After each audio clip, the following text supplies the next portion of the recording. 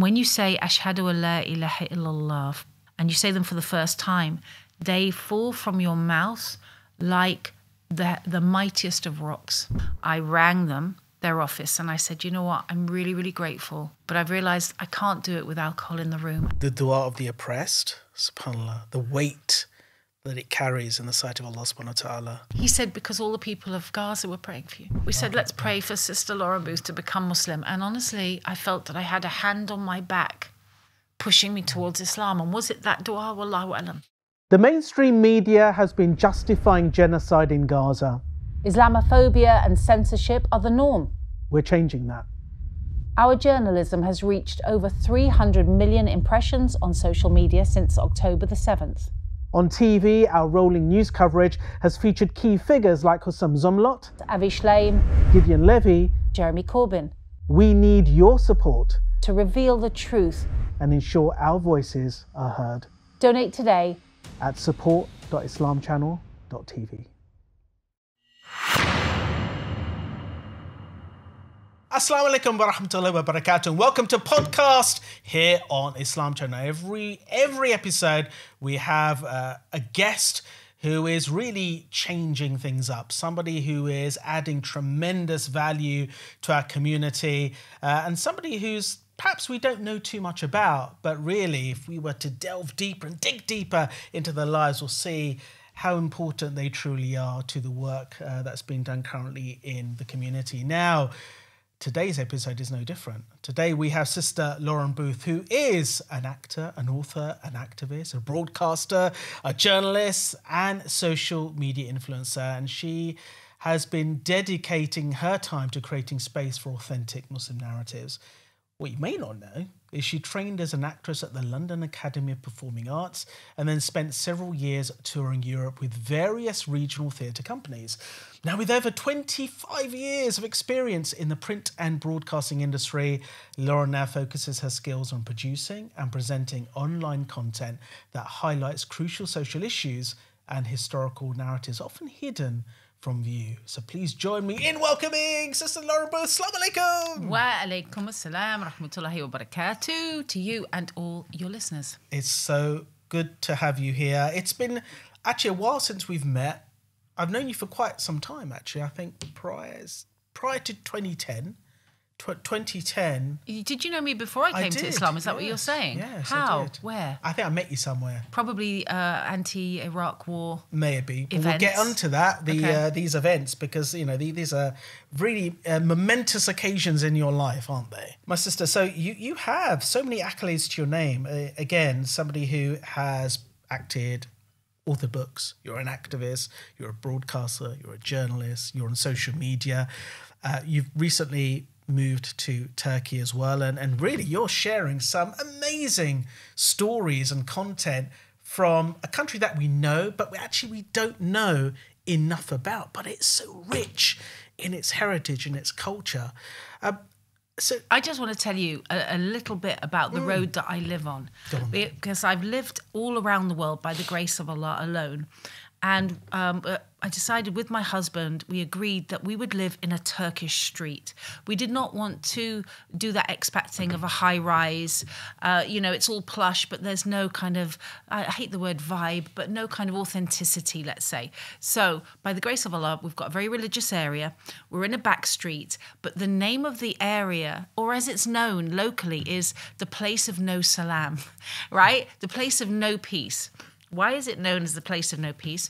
Because there's a certain poverty community there, and there's a lot of noise at night, and there's a lot of noise during the day, and we love it.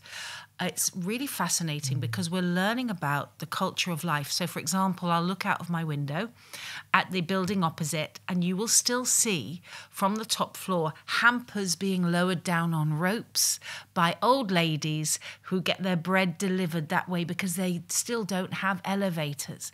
And then there's the cat life. There are 1,000 cats in our road, and it all looks charming in those lovely videos on Instagram. But at night, the fights and the madness and the mayhem that they bring. The seagulls, we've had battles with seagulls. And then there's the guy who comes round, the rag and bone man, of the 21st century, and he makes this sound, Eddie Fedibo, and he does that from 6 a.m. to 11 at night. And at the end of our road is Karacha Ahmet, which is the largest graveyard in Istanbul, if not the whole of Turkey. 1 million souls are buried there. Just get your head around that. City of the dead, including wives of some of the sultans, including some great scholars and clerics. And it is a wonderful place to walk and to consider where we are and where we're going. That's our area. So it's the old and the new. It's not dissimilar to Ilford, really. Yeah, it is. It's Ilford. Place of no peace, rag and bone men, cats screaming and fighting at night time. You're right. But we have Amazon delivery, so that's probably something you may not have right now. Yeah. Has that made it there down your street? I don't try to use Amazon. Try not to, yes, absolutely. There's certain things that, we shouldn't tolerate, right? Mm-hmm. Sometimes the traditional life is always the best, isn't it? But we'll get onto that because we talked about technology earlier as well. But I'd like to go back because I understand that you started journalism back in 97. So this is at least, 13 years prior to... Mm-hmm. Converting to Islam. So tell me, how did you get into journalism? Was it something you wanted to do? Did you always have an interest in journalism? Well, look, I trained as an actor, and acting is the most amazing, amazing calling. My dad, who was an actor, always told me... Your dad is a famous actor. Famous actor. I mean, this is just not just anybody. Let's put it this way. He was the Brad Pitt of 1960s and early 70s Britain. And this is Anthony Booth, also known as lovingly Tony Booth. Tony Booth, yeah. Women would faint in the street when he walked past, and I'd be holding his hand as a 7-year-old. I can understand. He was a handsome man, let's put it that way. But he always said to me, look, kid, if you want to become an actor, know that it's a vocation, not a vacation. Because we are as essential to the life and the spirit of a nation as nursing. Because we are the ones who tell the stories that matter, and we spiritually nurture the nation. And so take it seriously. And he said, if at any time you're not willing to die in a garret for your art, leave, because somebody else behind you is. So I trained as an actor. I did some small tours here and there. I did, a couple of walk-ons on EastEnders and things like that. And it really wasn't getting anywhere. And so I thought about my dad's words. And I also thought, you know what? Being unemployed is horrible. And am I really going to sit the rest of my life waiting to play a single mum with 2 lines on the bill, as it was back then, right? Or whatever is the current series. I thought, I'm sure I've got something more in me, and I'm really interested in politics. So I retrained. I was an early retrainer, and I did a night course in journalism, and I lasted 6 weeks before getting kicked out. Why did you get kicked out? Why did I get kicked out? Because I wrote my first interview, and it was an interview assignment that we had. And the lecturer said, Lauren, let me speak to you. And at the end, she said, this is brilliant. You can write. You're obviously politically connected, so you can get into Fleet Street. She said, please don't waste your time. I've got nothing to teach you. Go out and get a job. Isn't that amazing for a lecturer to do that? And I did. I went in and I started when Princess Diana died. That was in 97. 97. Yes, I did a story for, I think it was it the Sunday Mirror, about the lookalikes, the Diana lookalikes not having jobs. So embarrassing. But you have to start somewhere, right? It was such a naff piece. It didn't even make it into the Sunday Mirror. But I was on the roll. Got to start somewhere. Yeah, absolutely.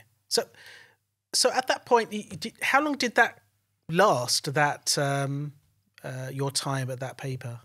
That was just a training. That was just about 6 weeks. And then the Evening Standard offered me a column about a girl about town. It was very much ladette culture. And I was like, I was hanging out with Zoe Ball and people like that in various... Everybody saw me and everybody knew me. And I was doing interesting things. So that's easy to write about if you understand words. But you said people knew you, but why did they know you?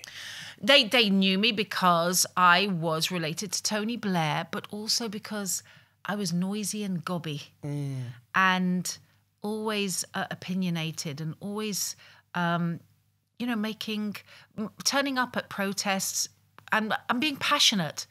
People like authenticity. Yeah, success for me has always been being authentic and true to your voice. It's not about numbers on a sheet. So, while you were, as a journalist, being related to Tony Blair, obviously, as his wife is your half sister, I understand. But then at the same time, you're somebody who was known in their own right, as somebody who's quite outspoken, opinionated, an activist. How did you care how, or did Tony actually care? I'm going to call him Tony, but did he care at all about how you were coming across and I suppose how you were acting in public life, and almost openly you were protesting against him and his policies at the time, because this is where we were coming towards the Iraq War. With the benefit of distance, I can see that actually I think Tony and Cherie were trying to protect me, because they could see that I was really naive, although I was around 27 years old. I know I was 30 in 97, gosh, but I wasn't part of that Fleet Street world. And they wanted to eat me alive. They wanted me to, one, bash the Labour government, and two, be humiliated and humiliating. I couldn't see that at the time. I'm like, oh, Piers Morgan, what a nice guy. He's a bit of a laugh. And so it's, and I always thought that there was a certain amount of venom there and I wouldn't trust them. But I couldn't see the woods for the trees. I couldn't see other people's criteria. And that's a level of naivety that's very dangerous. I do remember around 98, 99 at the Labour Party conference, at a bar, I was with Piers Morgan and, what was his name? David somebody, who was the head of The Sun at the time. And the editor of The Sun looked at Piers Morgan and said, he looked at me and he said, I can't wait to write about you and splash you on the front page because we're going to annihilate you. This is people that you're... He said that to your fans? Yeah. And I turned to Piers and I said, you wouldn't do that to me, would you, Piers? And he said, absolutely not, Lauren. I'd call you first for your side of the story. Well, he showed his true colours as of recent, hasn't he? Right, and so you start to get a feeling of, I'm out of my depths. And I say, and for a good 5-6 years, I was out of my depths, trying to learn my craft, trying to do what was true and useful with my voice that had accidentally found me by the grace of Allah, but in amongst the sharks. It's perhaps a strange question, but do you think people trusted you? Because again, the reason why I say that is for somebody who is so connected to a leading political figure, as you know, did they trust that these were your genuine feelings and sentiments, or do you feel that you were just rebelling against somebody you just didn't like? No, I don't think it's about me. I think in that world, who is genuine? What does that even mean? Everybody either has a wish to be in a position of power or wealth, and preferably wealthy with power. And they will do what they need to do to get to that place. And so the way that is delineated is people just kind of, when you see these sci-fi movies, it's like, I don't know why I did that kind of closing doors. That's a Starship Enterprise. It's meant to be, I'm doing it with my hand, a kind of a taser, kind of like, when you try to, the numbers of somebody come up, like, 20 points for accuracy, 2 points for confidence, whatever it is. Yes. So I'm kind of trying to imitate that. Everybody is looking at themselves in that way. And so I was just one of the crowd. I was just like, who is this new arrival who drinks too much, is way too loud, her skirt is too short, she's way too opinionated, what does she want? And how can we help her get there whilst using what she has? That's that world. That's very disturbing. True or not true? You're in it. You're in it. No, come on. I agree. I would say that there aren't. It's very difficult to trust people in this industry when it comes to film and TV and media in general, because you're not always sure what their ulterior motives are. The insecurity about likes and clicks, that was just starting to come in when I was at the Daily Mail and the Mail on Sunday, as comments under the piece started to matter. Before that, you were people were free to have journalistic credibility. You wrote a really meaningful article. You were a John Pilger. You were a Robert Fisk, or you were whatever that version is in your area. And it didn't matter in a way what other people said, as long as you had good accuracy and good respect in your circle, right? Then it became, why are the public having the right to comment on this? And then it became, the public comments influence what you say. And I know a lot of people who know of you but don't know enough about you will always want to be asking that question around, where did your first exposure to Islam, when did that happen, and how did you view Islam as somebody approaching 2010, which is the year in which you became a Muslim? What was your view, and how did you feel about Muslims and the community? I think it's really important to acknowledge that even today, most British people know nothing about Islam, and many don't care to know. So I went to a girls' school in North London called Copthall, and we did that usual kind of interfaith sort of religious studies, and they would have done 2 weeks on Hinduism and 2 weeks on Islam. And so it kind of gets confused because you've got Asian girls in your class and they all have long hair and they all have weird names. I'm putting this into a 1970s, 80s context, by the way. I can hear my daughter going, "Don't say that, it's racist." Clearly not racist. It's your observation of the time, of course. Now. Okay, so I'm observing from a past viewpoint because you asked me about my past. I didn't get that there was a difference between Hinduism and Islam. It all seemed alien and foreign and probably quite colourful, and meant that girls had to get married young, probably become doctors as well, and they ate curry. And that was my view on Islam until about 2003. Until 2003? Yeah, maybe. Oh, yeah, my goodness. Actually, maybe until 9/11. Maybe until 9/11. I think when the Twin Towers fell, I remember, because I wrote this in my diaries, a lot of this isn't my memory, it's that I wrote stuff down, thanks God. And if, write stuff down, guys, keep diaries. You never know why they're important. But when I watched the Twin Towers come down, I remember thinking, which poor nation is going to get the stick for this? I didn't know. Did you immediately think, oh, it's Muslims? Yeah. Why? Yeah. There was obviously a kind of vibe going on in the newspapers at the time, probably about Libya was a big one, probably a little bit about Iraq. It was Saddam, wasn't it? It was the Taliban, and I read a lot of newspapers. I was in that news circle, so I remember guessing it was going to be a poor country and it was going to be a Muslim country who were going to be blamed, whether they did it or not.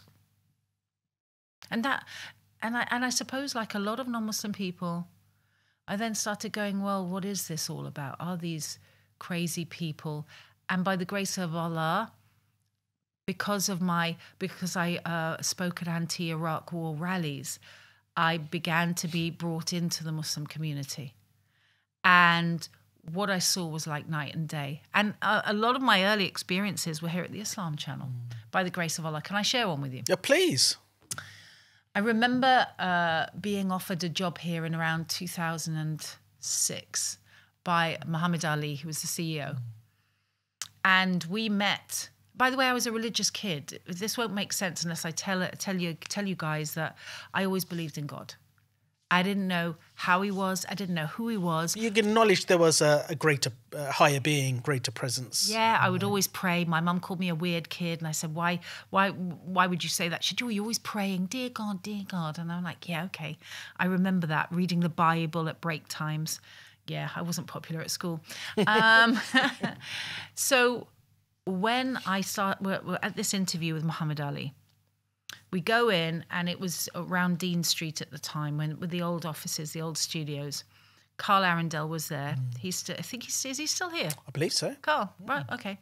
So they invited me to have a kind of lunch meeting. And I went in, and the first thing I did, and it's so embarrassing to say this, but I say this to kind of reflect upon what Britishness is, okay? And what liberals are like deep down. What liberals are like. Okay, deep down. Because we think they're all like, we want them to be nice and we want them to be It's not the case. It's not the case. It's not the case. Basically, as soon as Muhammad Ali sat down, I did this to the waiter. Waiter, a bottle of wine, please. Now, I knew he was a religious guy. Whether he had a thobe on or not, I knew enough. I recognised he had a beard. It was the Islam Channel interview. I knew Muslims didn't drink, yet I ordered a bottle of wine. Now, in my diary... Was that just kind of, unconscious? Two things. Okay. Partly unconscious in that I had never had a meeting in my adult life without being partially drunk. That's the truth of it. Or at least a little bit, fizzy around the edges. But why a bottle? I thought, well, I'm going to show them that I don't have to be Muslim. And if they want me on board... I was basically Julia Hartley-Brewer. Oh, God. Oh, God. Wow. I thought I was liberal. Looking back at it now... Allah. May Allah subhanahu wa ta'ala, obviously, from changing you from that to this, alhamdulillah. It's crazy, isn't it? So Muhammad Ali, he very politely said, and this is how we can change people's hearts, with our authenticity, with our reality, with putting Allah first. He said, Miss Booth, before you have your wine, I have to say, as a Muslim, I can't sit here while you drink it, but you go ahead, it's fine. Carl will pay. Carl went, why am I paying? He said he's not Muslim because the Islam Channel won't pay it, and I'll just come back when you're done. And he went outside, and in my memory, it was a bit blowy, and he's on the phone, and he's out in the street, and I'm about to drink wine, and I had a stabbing heart pain. And as an actor, you're used to kind of assessing yourself. Maybe this helped me to Islam. Wallahu alam, a lot of creatives come to Islam because you do live a lot in the emotional realm. You do kind of adjust and think about yourself in that way, right? Creatively. So I thought, oh, what is that pain? And I realised what it was. It was shame. And I thought, oh my God, when did that little girl who used to pray, and when did that person who wanted everybody to live freely and be okay and looked after become someone who would totally disrespect a religious person in order to get drunk? What's happened to me? So I sent the wine away, and we had the meeting. And I remember saying as well at the same time, two things. I've got two conditions about before I take this job. They wanted to meet me to be an interviewer with Islam Channel. I said, number one, don't ask me to be Muslim. I like you guys. Patronising. I like you people, pat on the head. You're very nice. But it's not for me. I have my own way of life. Muhammad Ali said, Allah Ta'ala knows whether or not you will be Muslim, and you do not know. And I said, no, I do know. I know. Your version of God doesn't know. Thank you, but no thank thanks, you. But no thanks.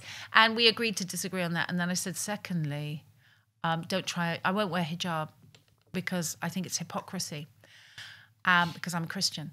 Now, I didn't know the weight of the word hypocrisy. And I'll have to ask him one day, is that what touched your heart? Because he said, okay, don't wear hijab and do the show. And to this day, I'm the only female presenter not to be in hijab. And look how it worked out. Alhamdulillah, alhamdulillah. So that patience with somebody who doesn't know, that accepting of who they are, but helping them through it, maybe that's the lesson here.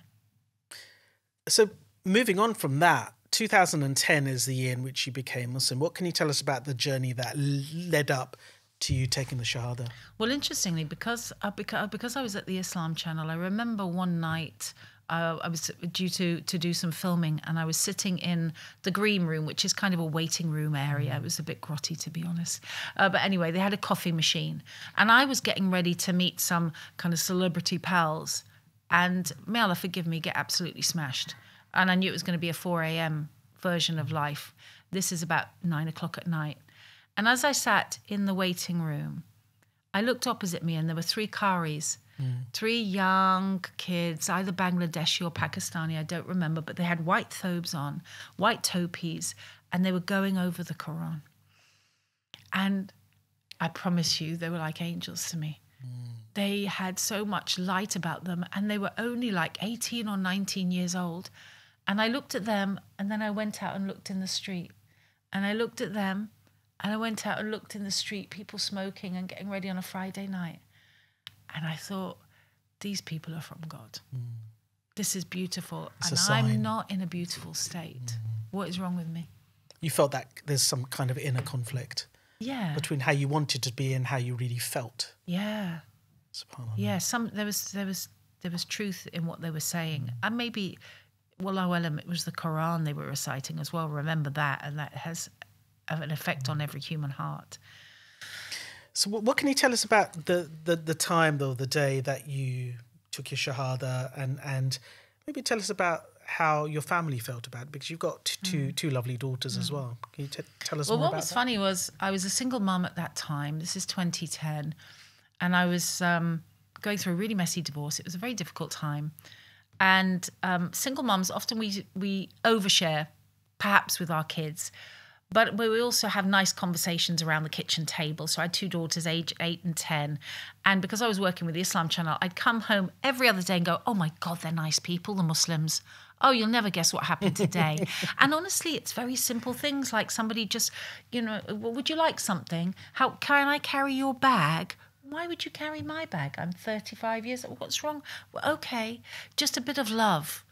And I'd come through this very ugly media scene to a place of love.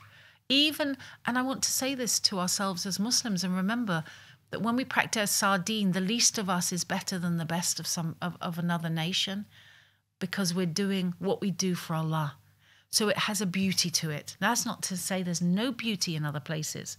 I sat next to a Lib Dem counsellor the other night who made me cry. Such a beautiful human being. But we have the practices of our Prophet sallallahu alaihi wasallam. So I was coming home and I was speaking to my kids about Muslims. I'd been to Palestine 2 or 3 times to break the siege. I'd been to Gaza. That was the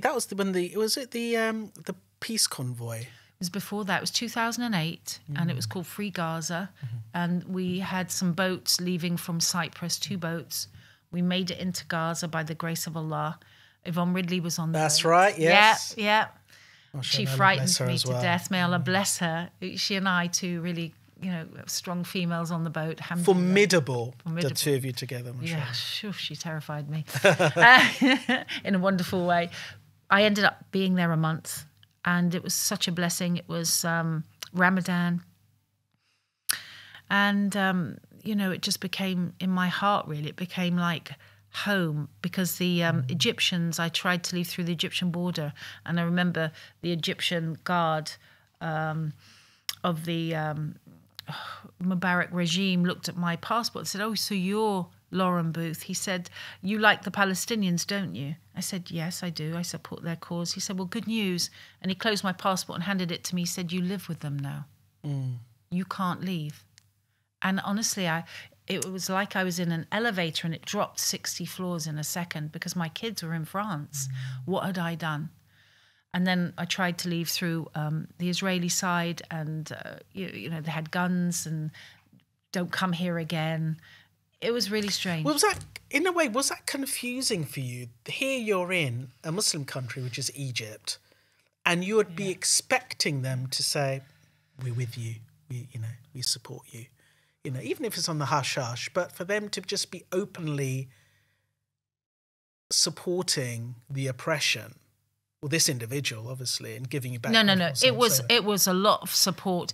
It completely confused me. I'm like, how can the Arabs? Okay, I know there's a problem with the Israeli side, but how are the Arabs so horrible to their brothers and sisters? Did this make on the other side of Did this a war? make you question Islam though, and thinking, hold on, this is a confusing religion? Because they don't even understand. No, because I knew they weren't doing it. Whatever Islam was, this guy wasn't doing it.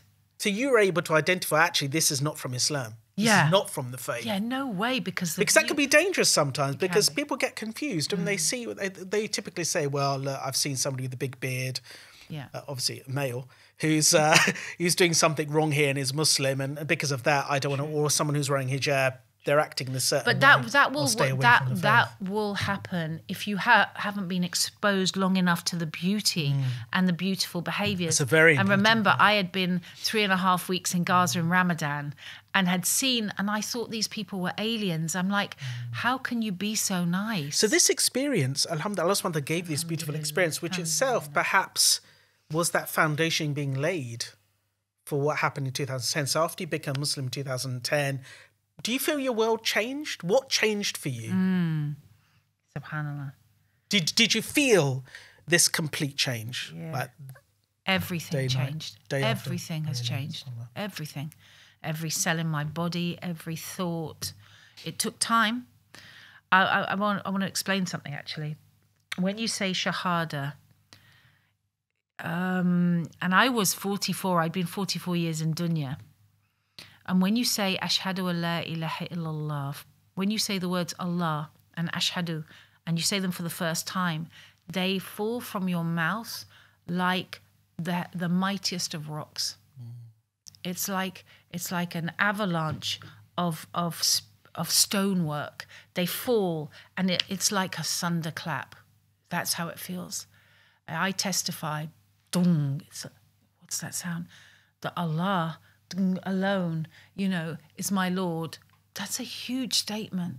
And as somebody who's been Muslim long enough now to skip over it, I call myself to account and say, Allah, these words, and I testify that Muhammad, you're saying them when name Muhammad, sallallahu alaihi wasallam, when you say his name for that first time.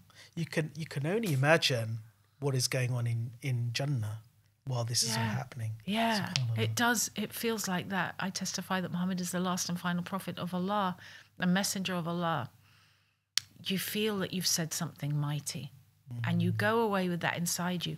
But here's the interesting thing, that although you are a Muslim the second you say your Shahada, you're not a good person. You still have all of those years that you're forgiven. So you're forgiven. So Allah's forgiven you. So there's a lightness. There's an immense lightness, an immense need to cry and sob your heart out. I remember the day after I took my Shahada, I called Gaza and my friend Yasser Kafana. Please keep him and all our family, all the people in Gaza. He's in Rafah right now. And they just got bombed again this morning. I said, Yasser, I've accepted Islam. And he started to cry. He said, I knew you would. And I said, how did you know? Because I didn't know. He said, because all the people of Gaza were praying for you. Subhanallah. We were all praying for you. Whenever we met, we said, let's pray for Sister Laura Booth to become Muslim. And honestly, I felt that I had a hand on my back pushing me towards Islam. And was it that dua? Wallahu alam.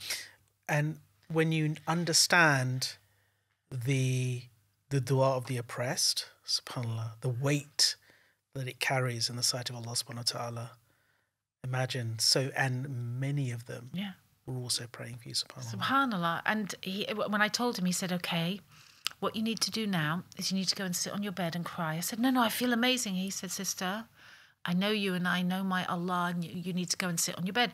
So when I hung up, I went and sat on my bed, and then it just came like a fizzing through my body. And in my memory, I cried for 6 hours. Maybe I cried for an hour, maybe I cried for 2 hours, but it was one of those long, I cried until I had no more water in my body.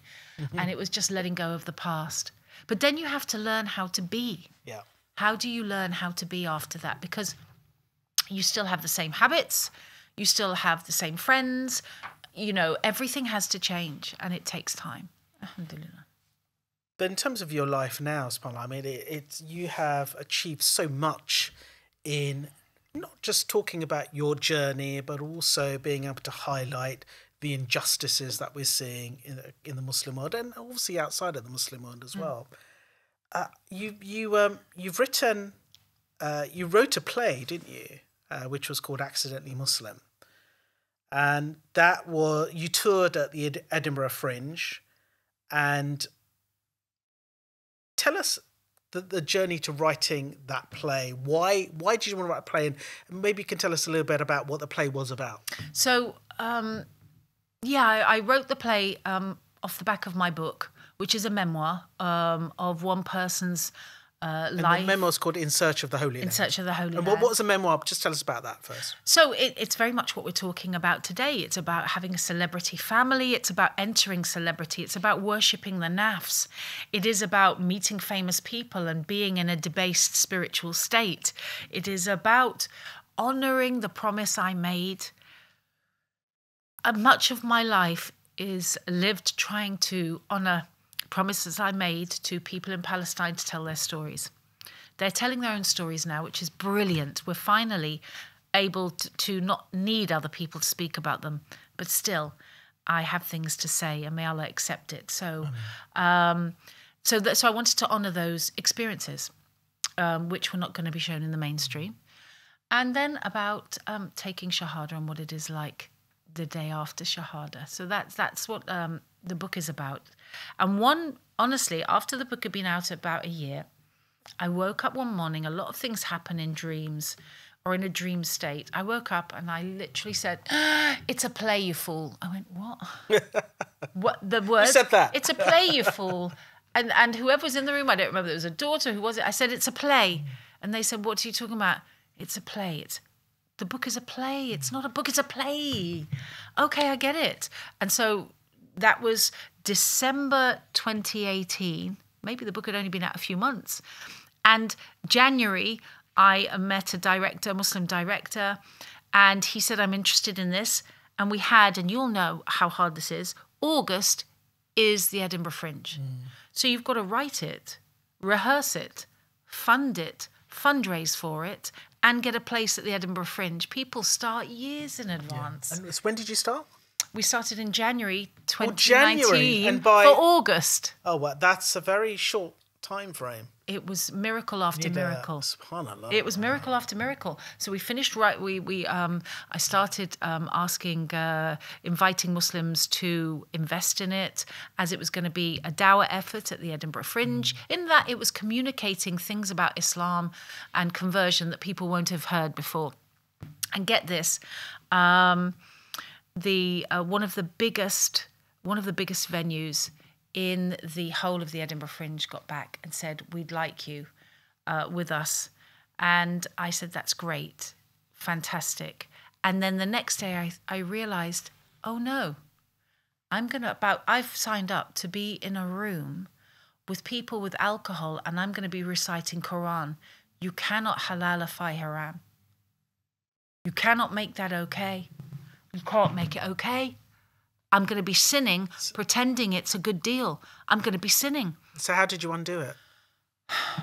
I prayed Istikhara, and I knew what's wrong is wrong and what's right is right. And so I rang them, their office, and I said, "You know what? I'm really, really grateful that you've given me, as a Muslim woman, this opportunity. But I've realised I can't do it with alcohol in the room. And I thank you very much. And I just want to say thank you. That's it." And they said, Lauren, wait.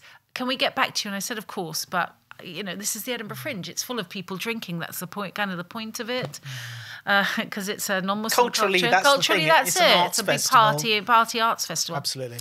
So anyway, I kind of started to think over the next 24 hours about returning people's money, saying sorry to people, but I knew in my heart that I'd done the right thing.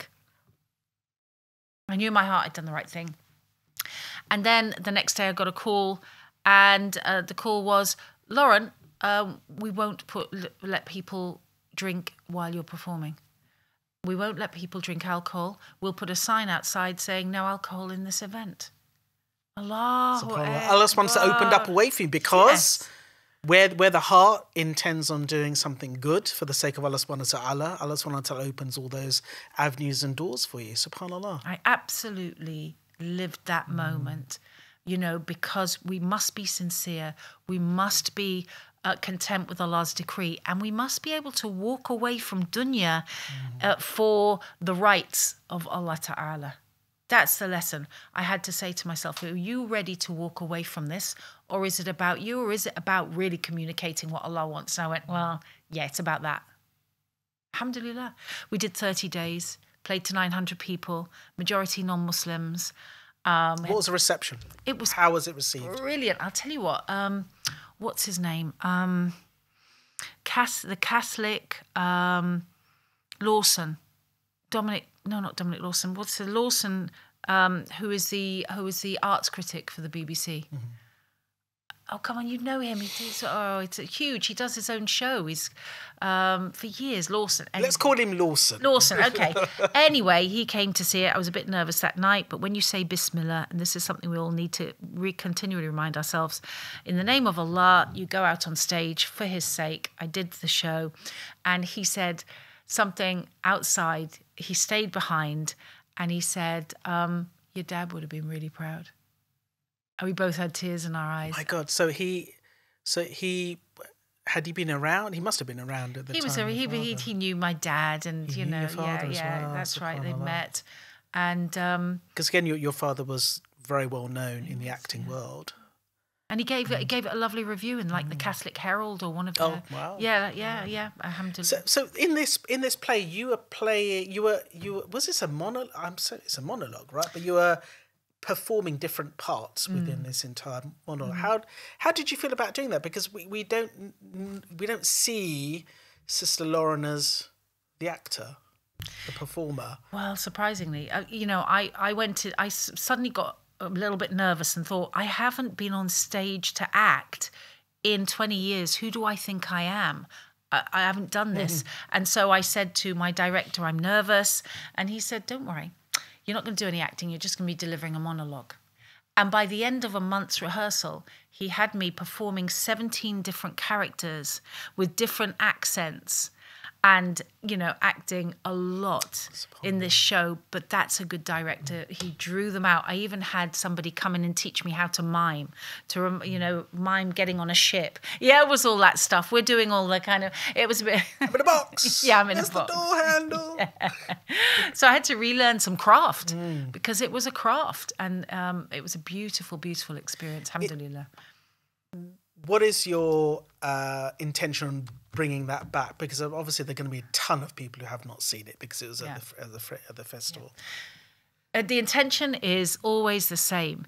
It is to look at what it is, what Islam is, and how people live it, and the beautiful adventure of life as a spiritual human being, as a spirit with a human essence. Because we live most of our life in the unseen realm. Right? But what are our thoughts? We can't see them. Can we eat them? Can we touch them?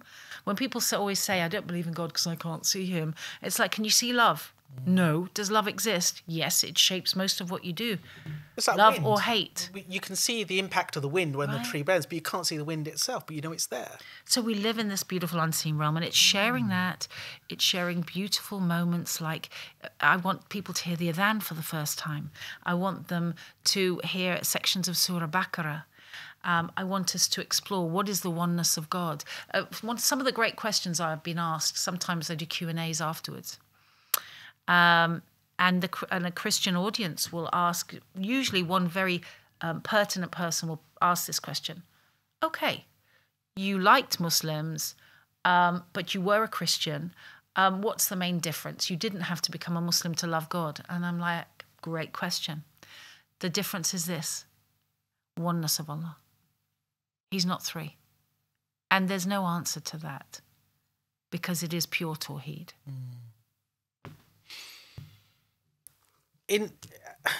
As a community, and especially in light of what's going on in the world at the moment in terms of current affairs, we're seeing a lot of focus on celebrity. We're seeing a lot of focus on influencers, on social media in general.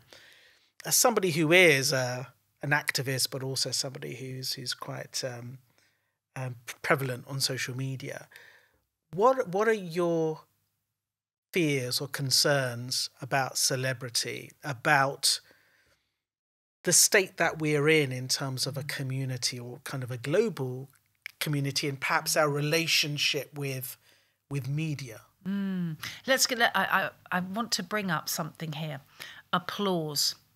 Now, remember, I come from an acting background, and the whole of performance art is about applause. Do you like it? Do you like it? How much do you like it, darling? Was I good? How amazing was I? Which bit did you like the best? You can never run out of questions about your performance. Believe me, we can be the most needy, boring, self-infatuated people. That's the world I come from. And it's the opposite of modesty, haya, calm, doing things with a higher purpose.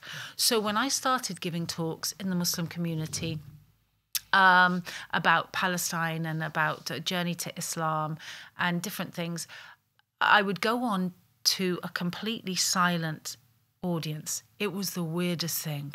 I would walk on and in my mind I'd be going, tough crowd, tough crowd. Why aren't they clapping? Why aren't they clapping? And, at the end, somebody might say takbir and then there'd be Allahu Akbar. And I was like, but no applause. And for me, it was like, am I no good? Have I lost my skill set? But people afterwards would say that was really moving. And gradually, as I learnt the deen, as I listened to other speakers, for example, Tariq Ramadan had an impact on me. We were both speaking for, I think it was some police event. I can't remember how that happened. But anyway, we'd been invited to the Met for something. And I remember him saying, please don't applaud. Don't applaud. I'm not here for applause. Yeah, I'm here to speak facts and about important issues. And then I saw him at another time with a Muslim audience, and he was even stronger. He said, do you know how decimating it is for our niyyah, our intention, that you're clapping people who are talking about Allah Ta'ala's religion? Please, stop. Stop with your intention for worshipping us, and stop making us, attentive to your worship. Huh? So that was in 2010, 2012, 2013. I think we became scared of saying Allahu Akbar. Because around 2014, I started noticing, and here we have Lorman. Well, the reason why, no. one of the reasons for that is how Allahu Akbar has been associated with terrorism. Because when you look at reports in the media when there's been some kind of incident around the world and they've blamed a Muslim, one of the things in the report will always be the individual shouted Allahu Akbar before detonating themselves or shooting X, Y, and Z. So there is a fear that's literally has been created because we're worried about the association, but we almost have to reclaim that. Because Allahu Akbar is one of the most beautiful and the most important words or phrase that we can say, because this is praising Allah subhanahu wa ta'ala. So why should we fear that? I think we have to be kind to each other. I think we have to say that on campuses, for example, you can't ask too much of the ISOCs. They have too much, going on with approvals as it is. Asking them to, let's say Allahu Akbar loudly on campus. That I don't think we're there yet. But I think in our own spaces, what if it's in a mosque? Why are you clapping in a mosque? Why are you clapping at Nawab or somewhere else where we're doing a fundraising event? When we have our own spaces, that's what shocks me. Not in the public, I get it. Be polite, fit in a little bit. We have to do that for safety and for everybody's comfort, fine. But I'm questioning about our own spaces. So we move on to celebrity and we move on to influencers, social media. Is a force for good? It's both, isn't it? It's absolutely both. It depends what are the qualities that we're bringing out in each other. I've always been very cautious about the modelling industry for sisters. Ew, I'm not comfortable with that, personally. That doesn't mean that good people aren't in there. Someone like Halima, mashallah, her charity work, the way she talks about her mum, the way she's kind of questioned how the industry forces hijabi women who are models to compromise. She's done a great job. But I think so many of us, when we follow those, are still jettisoning. That's a horrible word. Leaving our ideals behind for likes.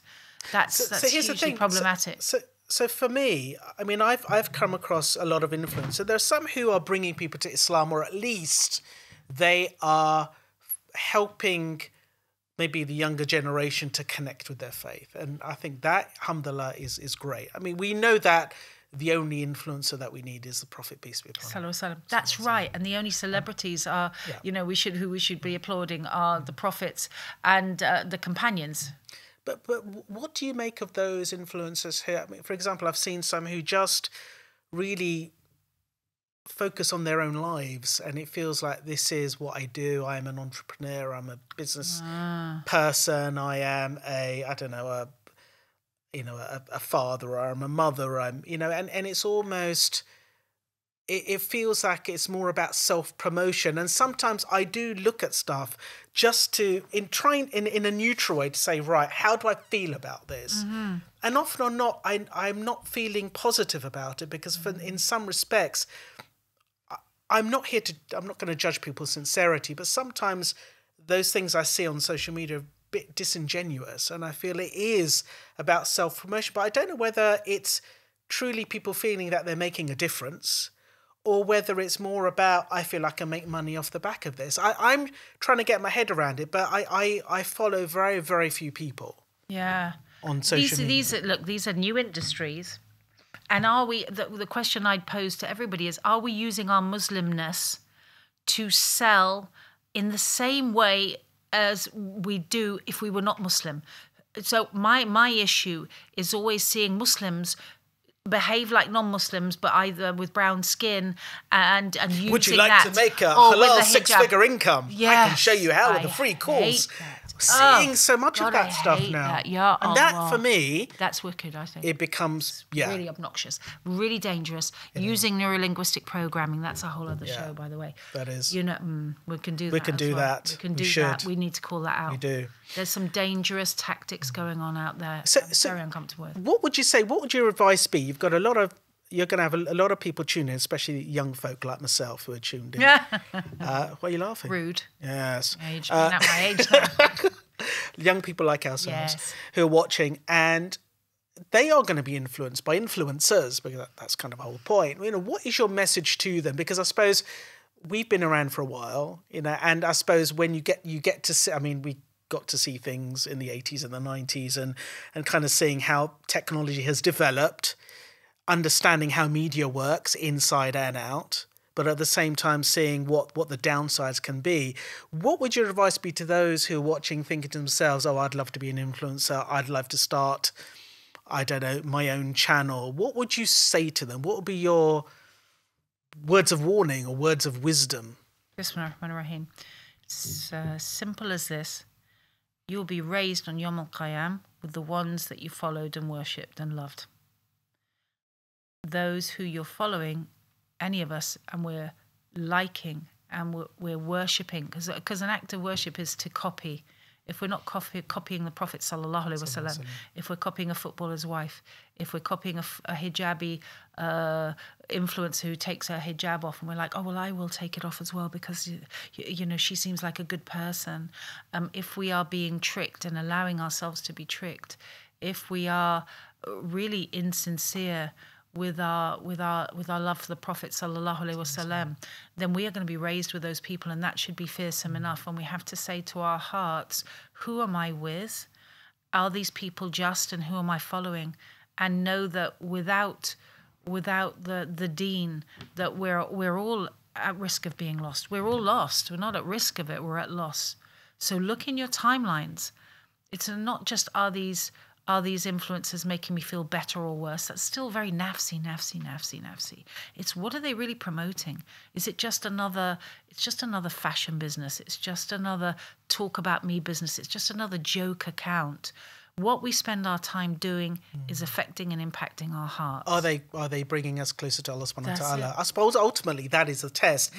Is what they're doing a reminder about the beauty of Allah, beauty of Islam, and about how we can enhance that relationship that we have with our Creator? Perhaps that is that litmus test.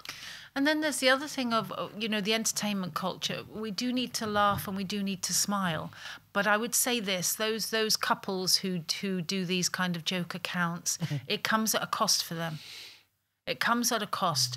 I was the kind of writer when I started with the Daily Mail and the Mail on Sunday who wrote about, this is my experience of moving house, this is my family, this is where I live. And eventually I said things at times that were difficult that I would never say now, that hurt people. And it's not a joke. And to put everything out there is to have everything judged in public, right?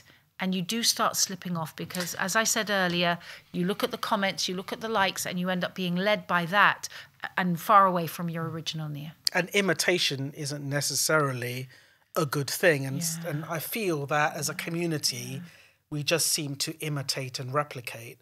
But in terms of that original thought or that original authentic idea, they're there. So we should really say here, who do we follow that's amazing? Okay, I'll say one and then you say one. I follow Dalia Ayoub. She's Palestinian. She lives in Turkey. She is trained in Islamic, if not fiqh, then spirituality. MashaAllah, tabarakallah. She's very knowledgeable and she's beautiful reminders. So Dalia Ayoub.